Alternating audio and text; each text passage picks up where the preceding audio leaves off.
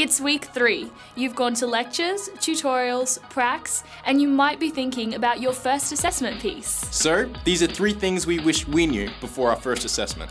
Say you're just about finished your essay. It's on point. Unfortunately, turns out you were actually meant to submit a reflective journal entry. Or was it a report? Or a bibliography? Take some time to understand the question, the genre you need to use, and how to actually do that.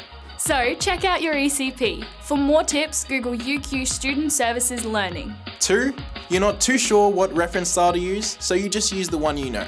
Referencing is really important, so check your ECP or ask your tutor what referencing style to use.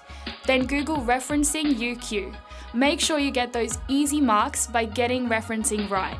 While you're at it, Google UQ EndNote to download free referencing software. 3.